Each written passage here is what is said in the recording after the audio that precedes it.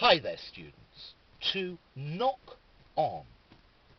Well, firstly, you can knock on a door or knock on wood. Yeah. But I'm not sure that's really a phrasal verb. But to knock on, to have a subsequent effect, a knock-on effect, and I think that's the most common phrase with knock-on, a knock-on effect, a domino effect. If one thing happens, then another thing happens, and then perhaps another thing happens. Like a domino effect, when you have dominoes, one falls and then the next one falls. So the first falling has a knock-on effect on the second, and the second one falls. Okay. If I don't pay this man, it will have a knock-on effect because he will be unable to pay someone else.